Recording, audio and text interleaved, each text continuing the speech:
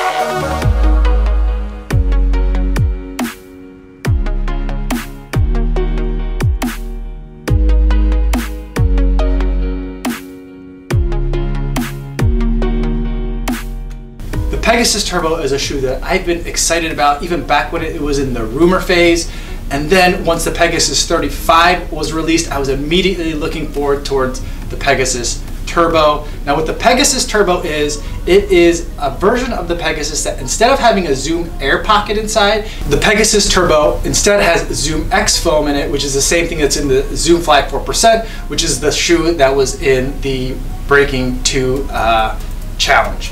And so the main difference is that it's in a Pegasus versus in that Vaporfly silhouette, and there is no carbon fiber plate in it like in the Vaporfly 4%. The event that I went to was the Nike Racing Series. This event that I went to is part of a series of races that lead up to the Chicago Marathon. This is the second race in the series. I didn't know about the first one. I only found out about this one by following the Nike Running Instagram account. I saw them post a video about a race in downtown Chicago in the Loop that was a hill climb. And so I swiped up to learn more, and I signed up for the event, and I found out it was going to be at a parking garage just 2 blocks from where I am right now. I'm currently at my office after hours, right after the event. I wanted to make sure I got this video shot right away so you guys could see it, and I couldn't wait to film this video anyhow. And shortly after I had signed up for it, I did have someone reach out to me and invite me to the race. And so that marks off one of the major running goals for 2018 that I had set out for myself, is to get invited to a race. So I'm very happy about that. And while I was there, I did get a pair of the Pegasus Turbos given to me. So full disclosure in terms of this review and all the videos that are going to come following from this as we go forward. But you came here to see this shoe. The shoe, and it doesn't come up in the photographs, and I don't know if it's coming through here, but on the black shoe, it's translucent. And so the gray shoe with like the orange or real kind of pinkish racing stripe down the middle, that one, you could tell that it's transparent and you could see the flywire underneath. When I'm looking at this shoe, I can still see the flywire underneath because the top part is like somewhat see-through, and then feeling it on the inside, it feels like mesh on the inside here. So the material here is super breathable. It's very snug on the foot, so when you're just kind of walking around, it feels a little bit warm, and I was a little bit concerned about that when I first put it on. But once I started moving around, the air's just flowing through. This material here just feels really great on your foot, and some of those turns coming through that parking garage were super tight. A lot of 90-degree turns. Sometimes it was towards the end, it was like a 180-degree turn. So putting a lot of strain on different parts of the shoe for most people that are just going to be running kind of like in a straight line, maybe in a circle around a track. So very impressed with this. The turnover on this shoe is just super fast, and so it's part of the design, and maybe it's the Zoom X foam, but I've always felt like the Pegasus, what they've done really well with that is, even though there are other 10mm drop shoes out there, the Pegasus, I always feel like my cadence is faster, my legs are turning over faster with the same amount of effort compared to other shoes, and the Pegasus Turbo definitely follows in that kind of heritage, but it does that to the next level, and I think that has to do with the ZoomX foam that's in here. On the outsole, I love this outsole pattern and design. I love the racing stripe that wraps all the way around, and I didn't realize, again, from the photos that these were going to be gray rubber outsole nubs down here. I love the gray and the white, the two-tone. It reminds me a lot of the Epic React, and then that racing stripe, I really like it, and there's a little bit of a Nike logo right there too. So lots of little touches that go into the shoe, and it just seems like it's very thoughtfully designed. I'm a huge fan.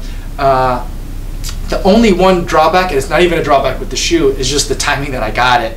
And tomorrow is a planned rest day. I'm resting up for the 5K race that I had planned weeks ago to run on Saturday. By the time you guys watch this video, the following video tomorrow is going to be that race. So hit the subscribe button and stay tuned, because there's going to be a 5K race that I'll be running in these, and I'm going to be hoping to break 20 minutes. That's what I've been kind of working towards the last couple of weeks, 2 months, to getting some speed in, and so I'm very excited to have these to run in for that attempt. And then following that, depends on how I feel the following day on the recovery, I'm going to try and take these for a really long run as well, at least a half marathon distance, hopefully to the 15-mile mark, just to see how they do, because they feel amazingly soft and light without feeling squishy and without losing that sensation that I've got some support in here. And so it's a weird sensation that it could feel so soft and so like good for running at the same time. It's kind of hard to explain. You got to try them on. It's just a little bit different. But I'm also a little bit concerned about how this is going to hold up over long distances. There's nothing that tells me that it shouldn't. It's just something new. It's not Zoom Air, it's not Cushlan, it's not Everrun, it's not Ultra Boost. It's something that I haven't run in before, and something that I think most people haven't run in before. I think that this is a hit. I love the way it looks, I love the way it functions. I'm a huge fan of it, and I can't wait to make more videos of it. And so make sure you are subscribed to see those videos as they're coming up over the next days and weeks. Before I go, I will say that this thing does run true to size. I'm always wearing a size 9 for all my running shoes that run true to size. Adidas, Saucony, Nike, the size 9 always seems to work for me. I have the size 9 in the Pegasus Turbo, I have the size 9 in the 35 and all the other Pegasus that I've worn, and it fits perfectly. I will say though that this seemed to feel a hair more snug than the 35 did to me, but I'm also comparing a 35 that I've got about 200 miles in on it to a brand new shoe, so it might just be that. In either event, I would say whatever you're used to running in for the Pegasus, continue running with that. If you've not run in a Pegasus before, it is true to size, so stay with those numbers as well and give that a try first, while keeping in mind that this isn't like another shoe that has like super wide toe box for your toes to play around. It is going to be a little bit more snug, and I like that about this shoe. So any other questions besides that, leave them in the comments, and I'd love to talk to you guys down there. Yo, what's going on?